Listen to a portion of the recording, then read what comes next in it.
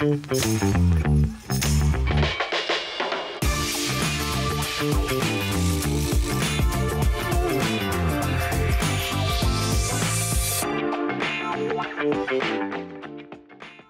guy behind the guy is heading out the door. What's next for him and what's next for the governor? Hey, everybody, it's Reporters Roundtable. I'm David Cruz. Our panel today stacked with troublemakers, including Charlie Stile, political columnist for The Record and NorthJersey.com, Nikita Biryukov, reporter for New Jersey Monitor, and Briana Vannozzi, anchor of NJ Spotlight News. We will hear from the panel in just a few minutes, but we begin today with the departure announced this week of the longest-serving gubernatorial chief of staff in state history. George Helmy has held the post for almost 5 years, and his tenure drew praise from both sides of the aisle this week. George Helmy joins us now. Good to see you, man. Welcome. Hey, David. Great to be back with you. Thanks for having me on. So let's broach the 800-pound gorilla in the room right now. As we sit here on Friday morning, the U.S. Attorney is ready to hand up indictments against Bob Menendez, the senior senator from the state of New Jersey. What comes to your mind immediately when you hear that? Well, look, I don't know anything about the indictments. I've seen just the headlines that came across as you and I were getting on. So I can't give you an opinion on that because I don't have the information required. But I can tell you, having had the privilege of working with Senator Menendez, that he's been a champion for New Jersey and New Jerseyans. And, I'm sure he will have his day in court, given our system always presumes innocence. It's got to concern Democrats heading into fall elections and even going forward, no? Well, the good news for the fall elections is Democrats across New Jersey who have worked with Governor Murphy, since these are legislative races, have a great message to run on, one of affordability, one of fixing our fiscal house left by the prior administration, and 22 tax cuts, including historic property tax relief for New Jersey families and specifically seniors. And I think that message is going to carry no matter what the news of the day is today. All right. That's a story that is still developing. We will have more on that here on NJ Spotlight News as we go forward. So let's get to you now. You got a couple of years left in the Murphy administration. Why now for a departure? Look, I think it's the right time, as you mentioned in the opening. I've served longer than any chief of staff in the state's history. And, it's time to move on. The team is an incredible team that will carry on the legacy and see forward many of our unfinished priorities. And it's time for me, as my boys are getting older, as you and I have discussed, David, wanted to be a little bit more present in the family. But I won't be going too far. I'll still manage many of the governor's key relationships in Trenton and Washington. And I look forward to being supportive of the governor and anything he does, and make sure that I'm available for the team as we continue to push forward our agenda in Trenton. All right, we'll get some more specifics on that in a second.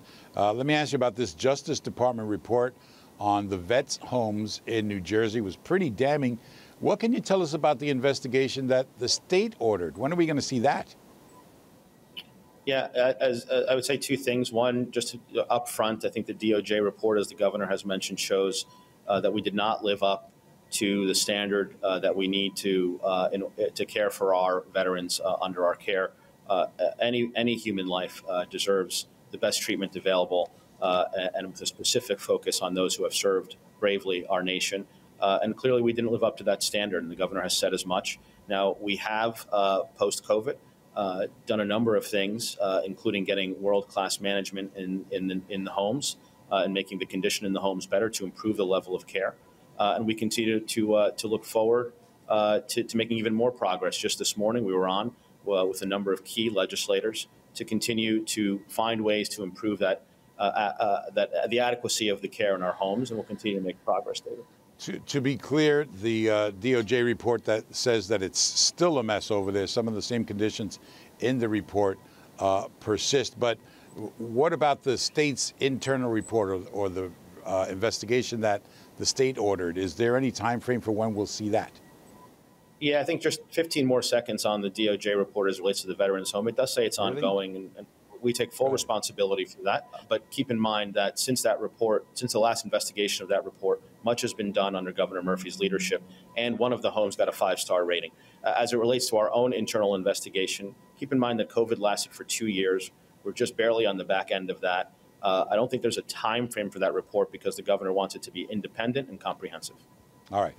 Let me get a couple of panel questions in here. Briana, let's start with you. Hey, George. Well, it's good to see you. Congrats and good luck on your next chapter.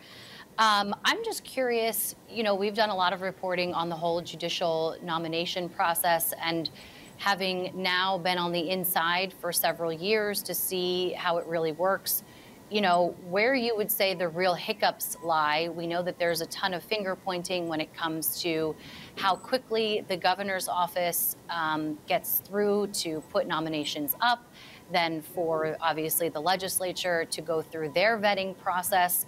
So I'm curious where you see the biggest hiccup in it, and whether or not you think this is going to linger well past the fall elections. Briana, great to see you as well. Really important question as we continue to drive forward to fill some of the vacancies and the vacancies to come to ensure that the judicial system works as efficiently as possible. Look, I would just say very quickly, the process is lengthy on purpose. These folks are appointed to incredibly important positions where they make decisions that impact businesses and families every day. And so our vetting process is comprehensive, and it's thoughtful to make sure that we are appointing folks who live up to the standards that we would want on the bench. The Senate has its own process that they undergo that is equally as vigorous. And so are there ways maybe to streamline that and do it in conjunction? We look forward to continuing to work with our partners in the Senate to streamline that. But the process just takes a long time. And I think the seat in which these folks are appointed to warrants that kind of length and thoughtfulness to the process. And we very much value and appreciate the courtesy process in the Senate and the advice and consent process in the Senate. Nikita, you got a question here? So, George, I'm wondering, you're someone that lawmakers and a lot of staffers have credited with really smoothing over the rough relationships that the administration had with Democratic legislative leaders in the first couple of years of the governor's tenure. With you leaving the administration, do you expect any of those old burrs to crop back up? Nikita, great to see you as well. I don't think so. I think the team inside is really an exceptional team. They manage a ton of relationships. I was so floored by the incredible comments by senators and members of the Assembly on both sides of the aisle. But a lot of that is the management of the relationships that happens by my team. And as I said to David, I still look forward to supporting this governor and managing some of those key relationships with political and legislative allies and those who don't disagree with us, because I think we have shown a way of disagreeing and moving forward without being disagreeable and bringing a level of civility back to governing. Charlie Stile, you got a punch in the nose for this guy? No, I don't punch, but I just, how was it difficult it was it in tempering expectations of progressives, especially after you reached the rapprochement with the administration was openly clashing with, and I mean specifically South Jersey Democrats led by George Norcross? Charlie, thanks for the question, and also great to see you. I think we did a good job of staying at the table with folks and explaining the political reality and the policy reality, that we could never get 100% of what we wanted just based on, just the way a legislative process works and how a bill becomes a law, but also that the politics warranted conversations and dialogue, and you can disagree and fight. We fought many fights and won many and lost others.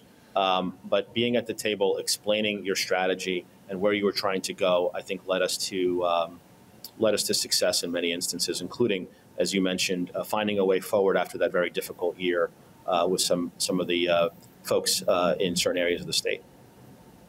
All right. Last question before I let you go here, George.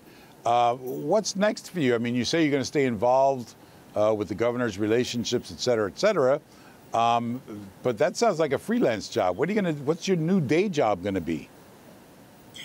I'm still figuring that out, David. Frankly, we are running through the tape here. As I told you, the background here is I'm in our hometown of Jersey City for the DGA Policy Conference that the governor has brought to Jersey City. A number of calls with legislators this morning, a full day of meetings on the back end. I'm going to run through the tape, maybe take a day or two off and figure out what's next. And when I do, I'll make sure that you know. All right. Rare to see a chief of staff get so much bipartisan praise. George Helmy, appreciate you coming on with us, man. Good luck. David, I appreciate all of you, and I would just say out loud that I'm so thankful for all of you. We don't always agree, but the folks on this and the profession that you guys are in is essential to our democracy. And I would be remiss if, as I depart here, I didn't say how grateful I am for all of you and for your colleagues. Thank you. Fair enough, man. Thanks very much. All right, panel. Charlie, Nikita, Briana, good to see you all.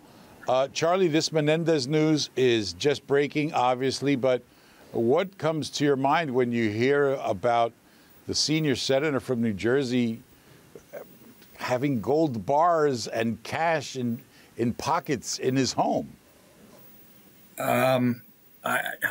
It's stunning, and it's part of a pretty colorful, tawdry lore that has surrounded the senator from the beginning. I think a lot of Democrats are going to they're not going to shrug this time. I think there's going to be worry and a sense of fatigue that we got to go through this again. And I struggle to see whether the unified support that's always been there for Menendez is going to hold. Briana, Menendez is like the cat with the 9 political lives, but gold bars for him and the missus, oi. You think this is one that has the potential to stick? It's the stuff you can't make up about politicians in New Jersey. I mean, listen, the allegations obviously are broad.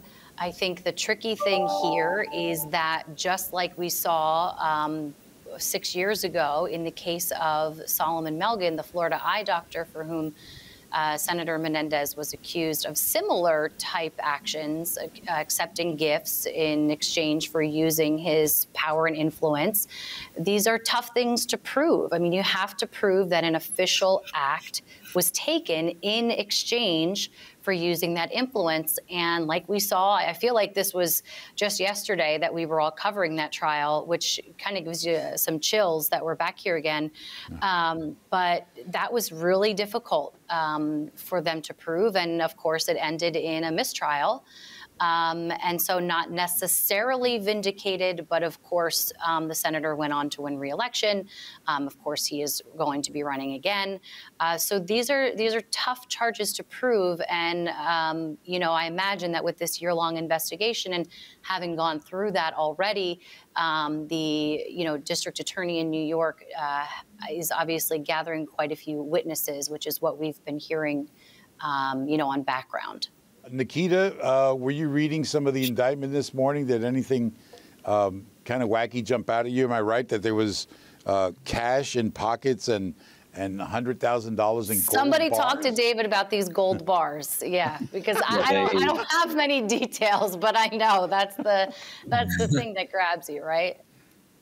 Yeah, so I can't speak to the provenance of those gold bars, but according to the indictment, they found somewhere around $500,000 just stowed away in the senator's house. Some of it, stacks of money in jackets in his closet, that sort of thing. The charges themselves, I'll apologize, the indictment came out very briefly before we came on for the show, so I haven't gotten the chance to get all the way through it. But in there, I think they allegedly were paid with a luxury car at some point, payments on their mortgage. It seems as though there are some pretty wide-ranging accusations in this indictment this time around, for sure. The list of characters that you have to follow. Actually, Charlie, I interviewed a couple of your colleagues at The Record who did a real bang-up job putting together and creating the web that is this case. The number of characters that are involved and the accusations around it. I mean, using influence to get a halal meat business, the only certification through Egypt to be able to export halal meat. You have a developer involved who's this real bigwig in terms of the area that Menendez, those are his stomping grounds. You've got a number of other folks who are quite wealthy who, you know, certainly they all run in similar circles. They're all from that area, that Hudson County area that Menendez lives in, it was brought up in. But just keeping track of the number of folks who are weaved into this indictment is also kind of tricky. And so I'm curious, like Nikita, to read through the rest of the charges.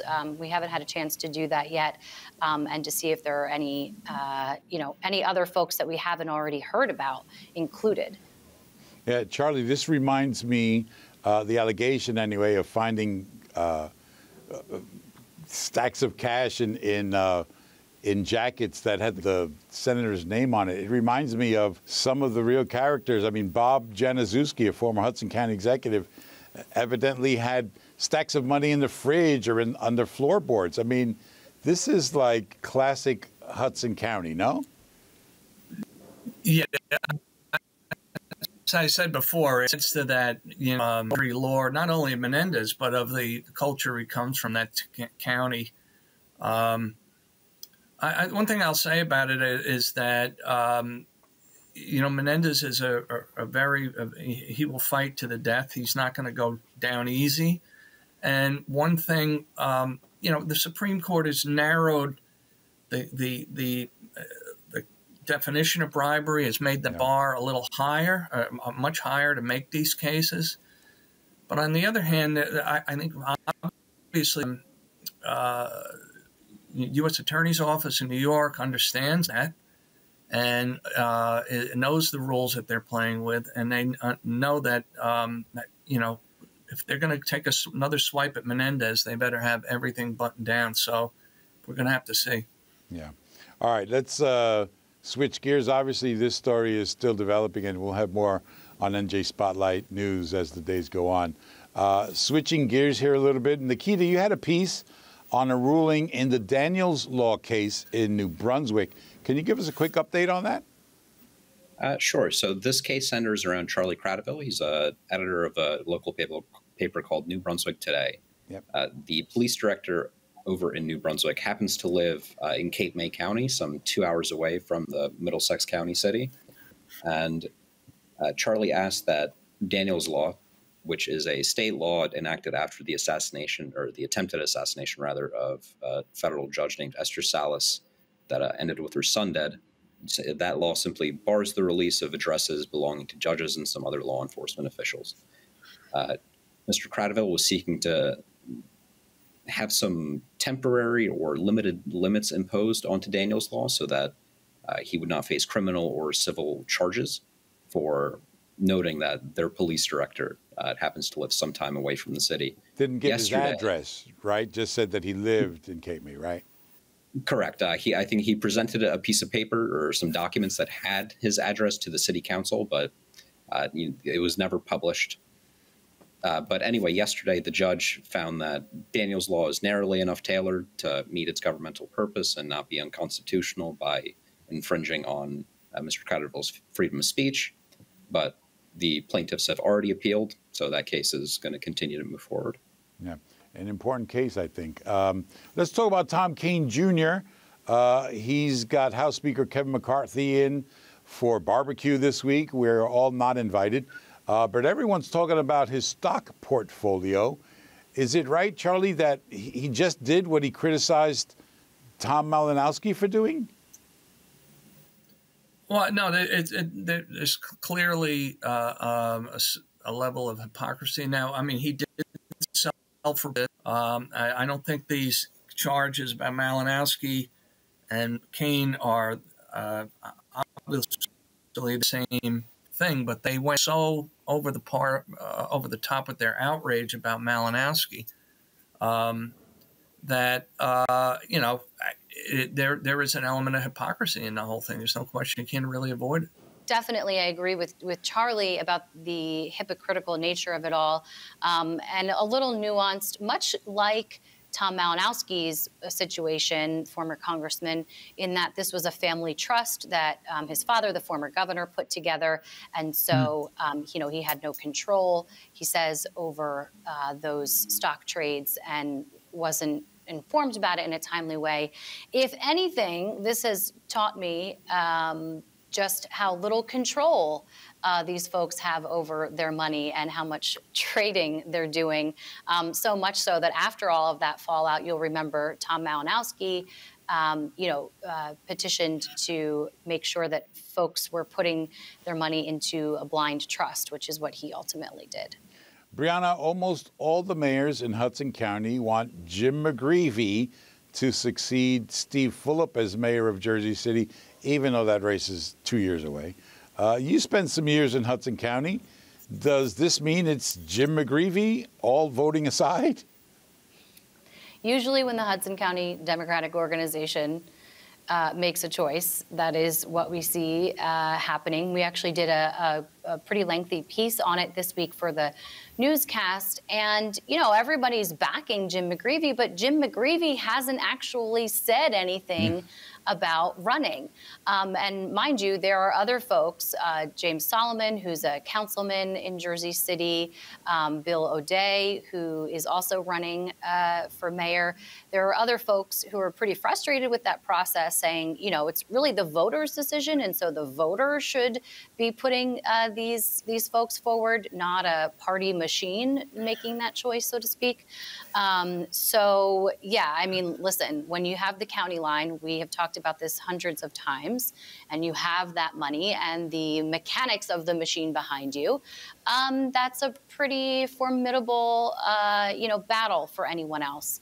So it's looking likely, but again, we have yet to hear from Jim McGreevey. Just interesting that the current sitting mayor, Steve Fulop, is already seeking the gubernatorial nomination. So it would be sort of ironic if a former governor then takes the seat of the Jersey City mayor. A little bit of a swap there. Just a PS to that whole question of McGreevey and Fulop. They used to be buddies, and then they weren't buddies. But we talked to Fulop on Chatbox this week, and he said that they had talked recently and that there was a thaw in the coolness in the relationship, which I thought was pretty significant to hear from Steve Fulop. Anyway, Nikita, you had a piece on prospects for Jersey moving on electric vehicles. Not so much, right? So it's gotten a mixed reception so far.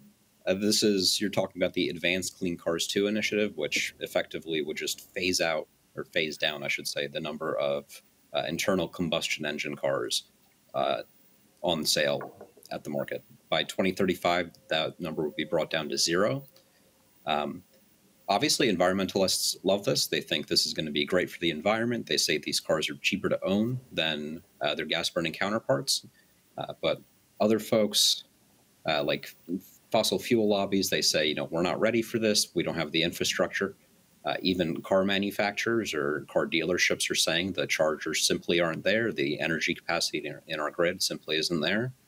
But it's moving along. A couple of other states, or a few other states, have done this, and I imagine New Jersey probably is going to follow suit just based on how the process has gone so far. All right, real quick roundtable as we head to the finish line here. Fall elections, that's the next election we're going to have to be thinking about and reporting on. Charlie, what should people be looking for in the fall elections? Well, I think you're going to see a lot of an attempt by Republicans who to kind of take advantage of issues such as concerns over LGBTQ curriculum, sex ed curriculum, whales, and as Nikita just mentioned, the whole pushback on electric vehicles. Yeah. And I think that's going to be one big. And gas stoves, thank you. I have an electric stove, but you put this all into one combustible, mix, and it's they think that can foment into a backlash. I think the Democrats are going to push back and reprise the issue of abortion as a signifier of extremism, and they're going to try to muzzle any kind of discontent with generous rebates with checks coming out before the election. So watch your bank accounts. Briana, how much of Menendez is going to be a part of this? 10 seconds. Yeah, I mean, he's already got a challenger, right? The mayor, former mayor of Mendham. I mean, in terms of the fall elections, do you think that the Republicans will make some hay out of the Menendez indictments? Yeah, I mean, if they were at the top of the ticket, I would say maybe, but generally, I don't think that's going to have too much of effect on local legislators. All right, and that's Roundtable for this week. Charlie, Nikita, Briana, good to see you all. Thanks also to George Helmy for joining us. You can follow the show on Twitter or X at Roundtable NJ and get more exclusive content, including full episodes, when you scan the QR code on your screen. I'm David Cruz for all the crew here in downtown Newark. Thanks for watching. We'll see you next week. Major funding for Reporters Roundtable with David Cruz is provided by RWJ Barnabas Health. Let's be healthy together. Promotional support provided by New Jersey Business Magazine, the magazine of the New Jersey Business and Industry Association, reporting to executive and legislative leaders in all 21 counties of the Garden State since 1954. And by Politico's New Jersey Playbook, a topical newsletter on Garden State politics, online at politico.com.